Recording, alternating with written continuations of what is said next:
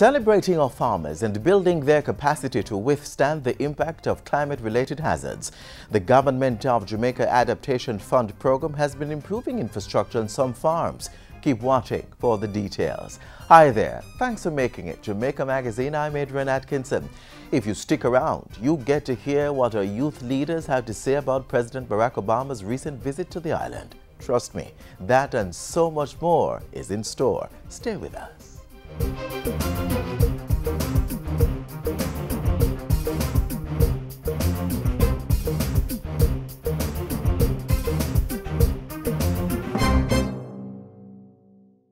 I say be careful what you teach your little children.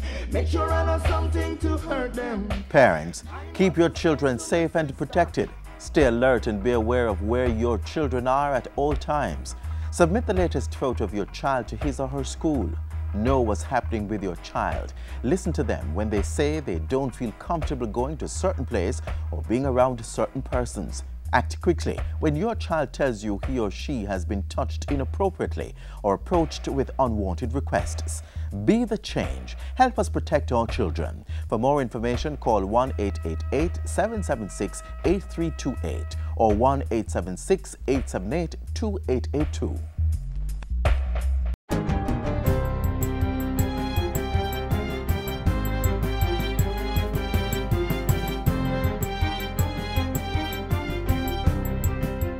Good day, I'm Andrea Chizom and this is your JIS News for Thursday, April 16. The Science and the Technology Ministry is preparing to issue licenses to 2 tertiary institutions to carry out scientific research on marijuana under the new Ganja Reform Law. The Dangerous Drugs Amendment Act 2015 took effect yesterday. And during his sectoral presentation on the same day, Portfolio Minister Philip Paulwell announced that licenses would be issued to the University of Technology and the University of the West Indies. Some institutions were already allowed to use marijuana for research but had to access the plant under the auspices of the police. Now they will be allowed to cultivate the crop for scientific research, particularly its medicinal properties, but under strict regulations. It's not a free-for-all. It is not to promote the smoking of ganja. It is to recognize that this product has tremendous value in it. And as we move towards enabling the commercialization of medical ganja, the research aspect is crucial. To maintain consistency in quality, Minister Paulwell says a detailed training curriculum has been developed to support farmers. There are many countries now that have done very well in research in ganja. Jamaica wants to re-establish itself as a center of excellence for the research in ganja. This should be the home of research and development in ganja, and that is what we intend to do. He says this direction will take an all-inclusive approach to maximize the opportunities that exist. And even as government looks to develop a legal, medicinal and scientific ganja industry, it remains adamant that students are to be dissuaded from using the drug.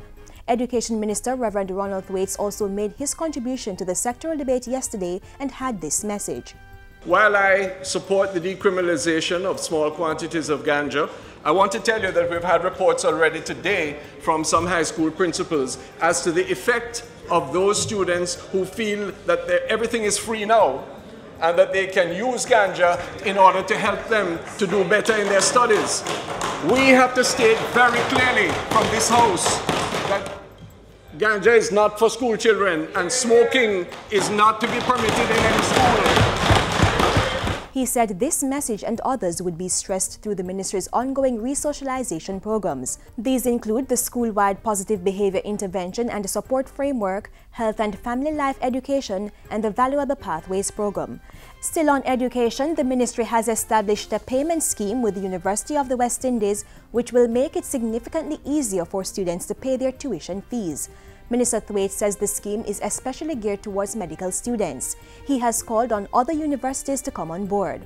And I'm calling or reminding that the University of the West Indies is giving time to students and their families to find the money, even to the morning of the examination, even when the students haven't paid and take the examination. Yes, and they hold the results until they can pay. And I'm asking the University of Technology to rope in on that. Yes. Yes? No more of paying money and then being asked to sit out for a year. That's not good enough. The minister is meanwhile urging students to respect and abide by the terms of these agreements. And the Education Minister, along with the JTA, has expressed condolences to the family and the school community of the 3 students shot and killed by gunmen in Clarendon last night. At a press briefing this morning, the minister called for a culture of peace. It emphasizes the vulnerability of our children and the resolve of the ministry and everyone here. And there is such a tremendous obligation on behalf of principals and school leaders to instruct their students how to avoid the dangers that society places them in, and also for us to all work towards a culture of peace. The Jamaica University College's Youth Counseling Research and Development Center will be providing free counseling intervention to children in state care. Jamaica signed a Memorandum of Understanding with the Child Development Agency CDA recently to facilitate the intervention. The free counseling will also be provided to children who access the CDA's services through its intake desk and other avenues. Meanwhile, CDA officers and their families will receive counseling services at discounted rates.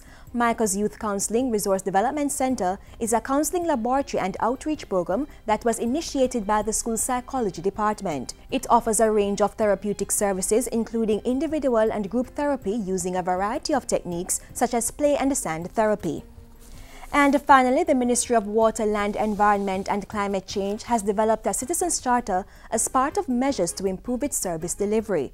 Permanent Secretary Dr. Alwyn Hills says the document represents a covenant between his ministry and all those whom it serves. He says it shows that the ministry is serious about redefining its modes of operation through a revamped business model. This important document represents the ministry's commitment to these processes through standards of service, information, consultation, accessibility, grievance, redress, courtesy, and value for money offered to its stakeholders and to the public in general. The charter may be viewed on the ministry's website. And that's it for JIS News today. I'm Andrea Chisholm. Thank you for watching.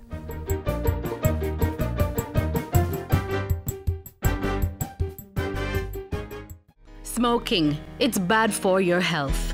There's nothing cool about this habit.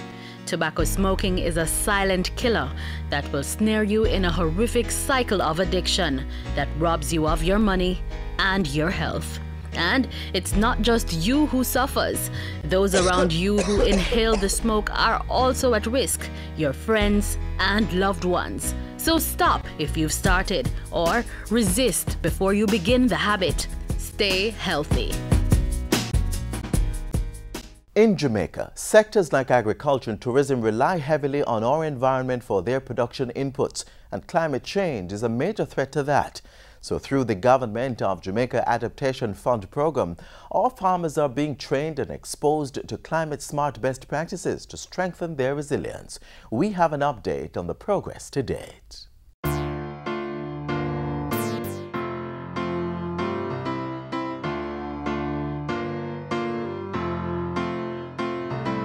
The Georgia Adaptation Fund program seeks to address the issues which speak to the vulnerability of our communities, particularly our farming communities.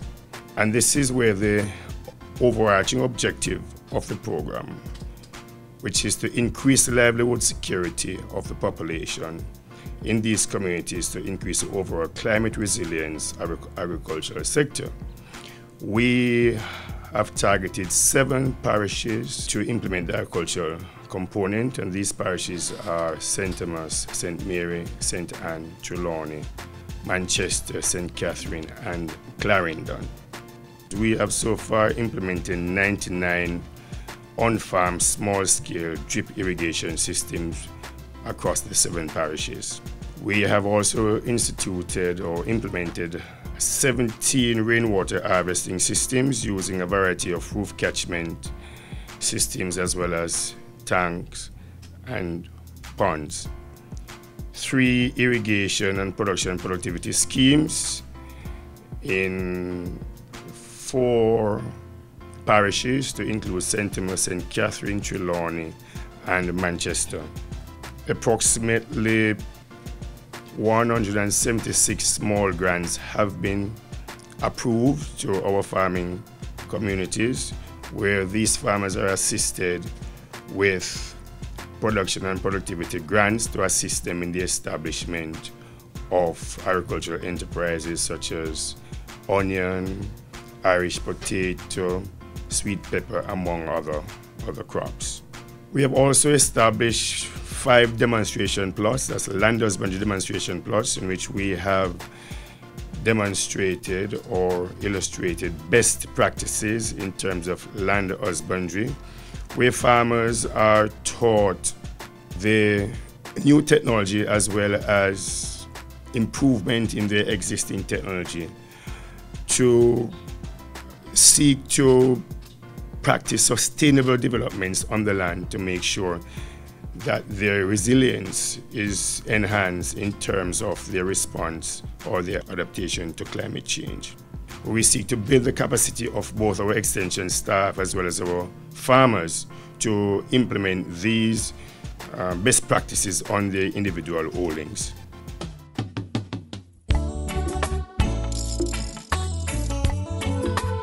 Building the capacity is a very critical component of this program, where we, through institutional strengthening, we work with our RADA extension officers to provide them with training in terms of best practices as to how they transfer climate smart practices or technologies to their farmers.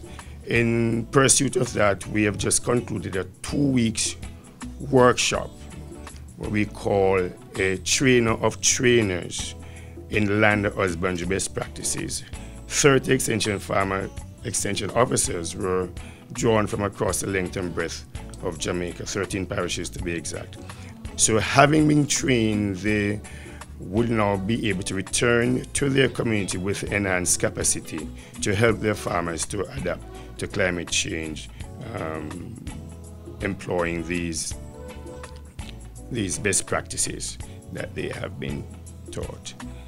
So far, over 330 farmers have benefited from the production and productivity components, where we have established just about 100 acres of onion and 400 acres of Irish potato, a total of 500 acres under this some component, where these farmers were assisted with grant funding for inputs such as seeds, fertilizers, chemicals, and such like.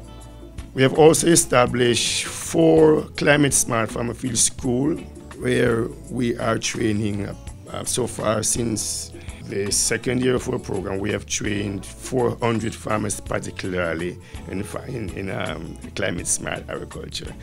And the project continues. There's much more to accomplish, and we are moving forward.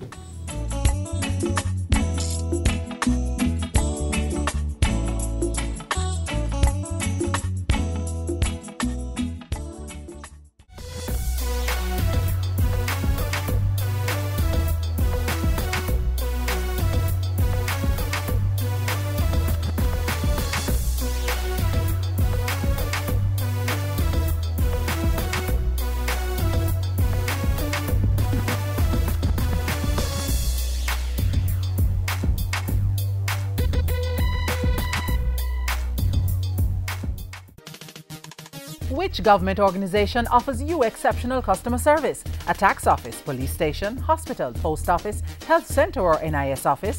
Vote for your favorite public sector organization in the Public Sector Customer Service Competition. Call toll-free 1-888-991-2752. Visit cabinet.gov.jm and follow the instructions. Or drop your entry form at government agencies island-wide. Votes close April 30, 2015. Let your voice be heard.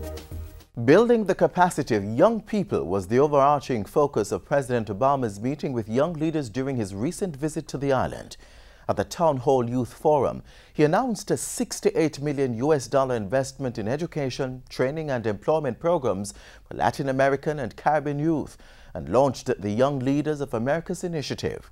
That was enough to motivate the audience and those watching, but he had even more to inspire the youth.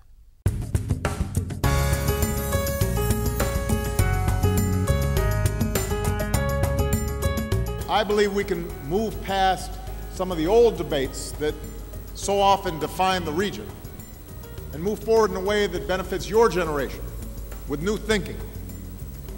An energetic, impatient, dynamic, and diverse generation that you represent, both in the United States and across the hemisphere. More than 100 million people in Latin America and the Caribbean are between the ages of 15 and 24. Most of the region is under 35. And what gives me so much hope about your generation is that you're more interested in the hard work of waging peace than resorting to the quick impulses of conflict. You're more interested in the hard work of building prosperity through entrepreneurship, not cronyism or corruption.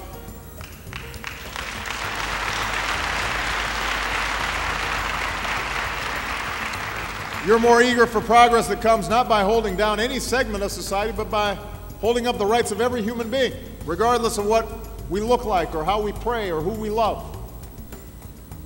You care less about the world as it has been and more about the world as it should be and can be.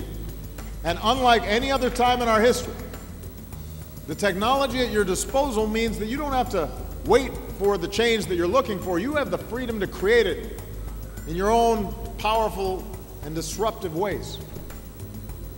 Many of you already have, whether by starting your own enterprises. And I want you to have every chance, every tool you need to make this world better. And we'll help you to expand your commercial and social ventures. We'll embed you in an American business and incubators. We'll give U.S. participants the chance to continue their collaboration with you. So the idea is that you'll get a chance to implement your ideas, but now have linkages that give you access to capital and research and all the things you need to mobilize and implement the kinds of things that you're doing. And this isn't charity for us. This is an investment in your future, because that means it's an investment in our future. A future where climate researchers in the Amazon can collaborate with scientists in Alaska.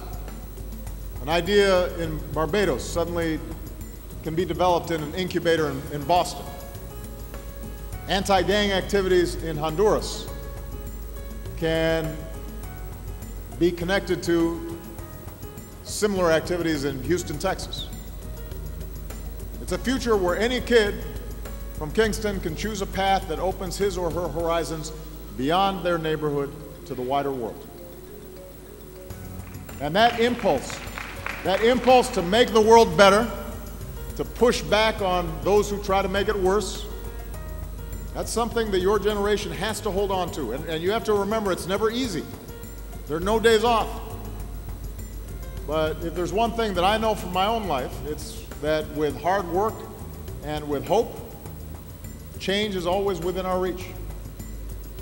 You know, the Jamaican-American poet Claude McKay, who was a central figure of the Harlem Renaissance, once wrote something along those lines. We must strive on to gain the height, although it may not be in sight, as long as we've got young strivers like you. And I hope to see you in Washington as part of this Young Leaders of the Americas initiative. I'm confident that brighter future will always be in sight. After the President's talk and response to questions from the youth, we asked a few young persons what stood out most for them. I particularly like the way he handled the question of China being a powerful force along the global economy. That the real issue is that China is creating opportunities for people to get jobs, to have a better quality of life. And if China can provide services in a competitive manner, meeting the needs of people, then that's altogether good. One of the things that stood out to me was when he spoke about the decriminalization of marijuana. I thought that his answers were realistic, the consequences both positive and negative, and I appreciate that he told us that states such as Washington and Colorado are experimenting, in a sense, the decriminalization and we can look to them to see whether or not it's really a viable solution to help an ailing economy. His message was very short, yet very, very impactful. I think he's a very down-to-earth person. This is history for all of us here today, even for yourself. Well, the session that stood out for me really was in terms of how Mr. Obama responded to the immigrant question. I think he did a very good job at answering the question, and it also speaks to future relations as relates to how it impacts Jamaica, because we know we have a lot of Jamaicans existing in the United States as immigrants, and so this was very encouraging in how he responded to that question.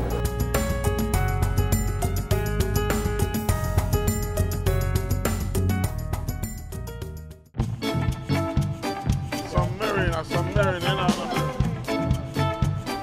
Yeah? Yeah, man, I have the package 60,000. 60,000? Yeah. How much I want? Yeah, man, 2 bays I want, man. Yeah, man, the one that's so. Grand, yeah, man. Same. Alright, what one, cat? You don't know, I sit downtown the other day there. Oh. All the brethren, them man, we buy and sell marina. One of them I sell a 6-pack for $1,000 and the next one I sell one for $200. So where buy? Buy 5 of them for $1,000. Think them can't rob me. So Uncle Fancy is the same $1,000 you would spend to get the 6? Seriously? Tell them again now, my math brains. Math count. Math count. Sponsored by the Ministry of Education.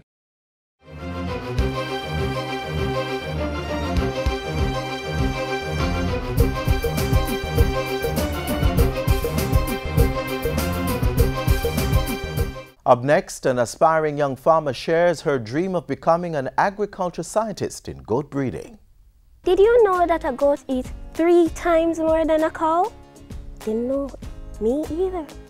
Well, my name is Amanda Forbes, and today I'll be sharing some information with you about goat care and management. Now follow me.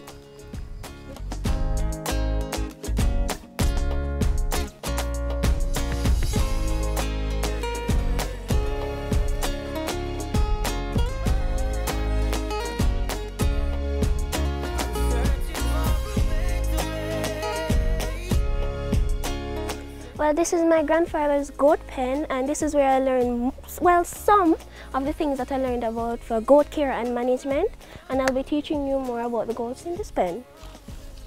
They're very frightened.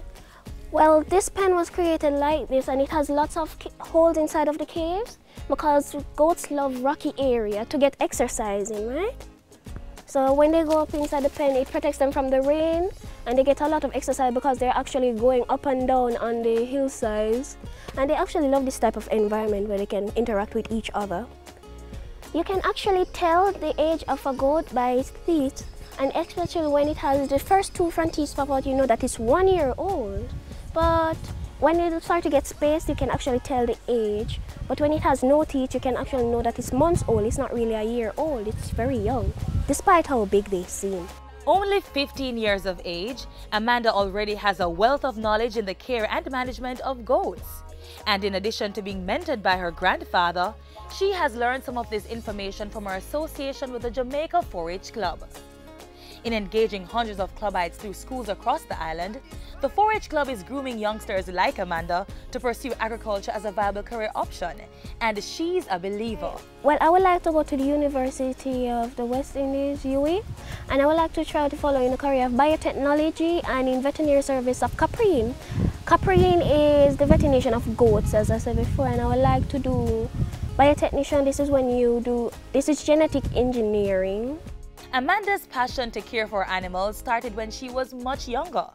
She could be seen caring for her dogs when they were hurt. I used to have these medicines in the house that I would actually treat them with. Then Grandpa would say, no, let her treat them myself, because he had the treatment for them.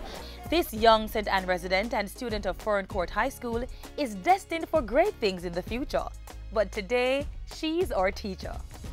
Do you know how to select a goat? Well, I'll teach you about that. For, you say, a doe. A doe, you'll make sure that she's sturdy on the legs, just like that one over there. See the one standing on the stone? Sturdy on the legs, but you should have a wide barrel and a well-developed chest. And make sure that the udder is well attached. It's big and tender and soft udders.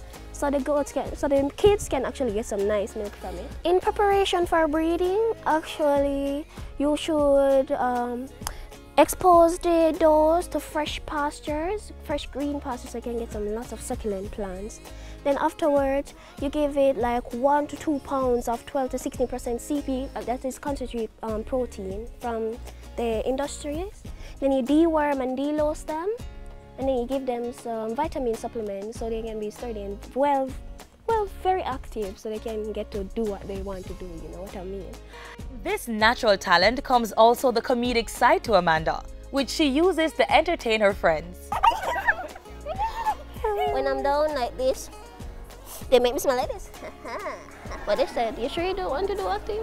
They said you could fit in, and I said, There are 3 things that matter most to Amanda. I love school, and I love my best friends, really.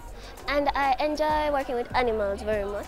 So much is that love for the care of animals that she was awarded the Jamaica 4-H Club Championship Trophy for Goat Care and Management at the 2014 National Expo.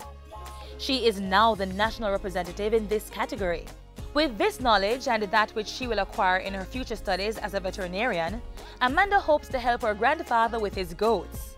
And there are other plans.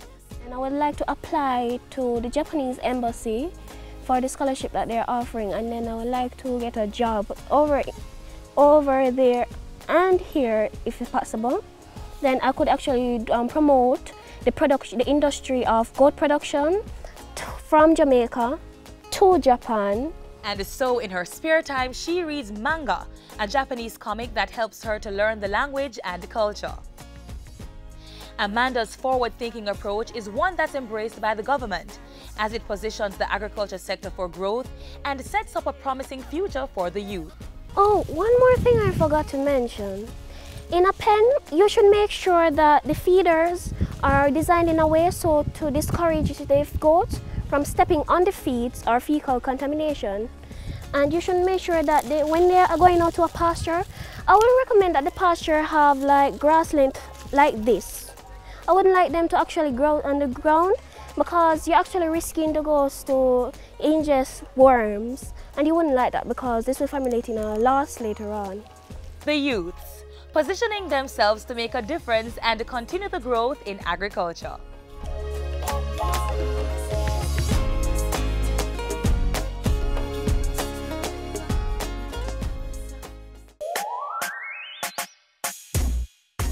It's camera, action. Get ready for Jamaica Film Festival 2015. From July 7 to 11, venues across the corporate area will be showcasing the historic, dramatic, comedic, and animated sides of Jamaica. More than 300 minutes of showtime, some 15 films, 4 days of experiencing the talents of local actors, scriptwriters, and directors. Gear up as international film investors invade the country to watch Jamaica. For more on Jamaica Film Festival 2015, contact Jamaica Promotions Corporation Jampro by phone or email.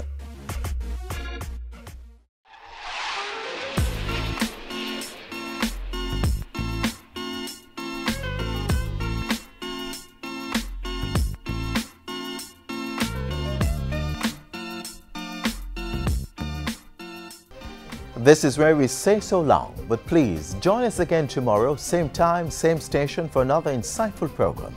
Until then, keep the link via our website, jis.gov.jm. We welcome your feedback, so keep sending your comments to jamaicamagazine@jis.gov.jm or via tweet at JIS News.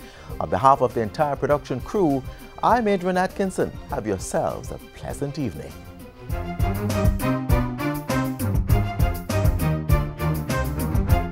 This has been a production of the Jamaica Information Service, the voice of Jamaica.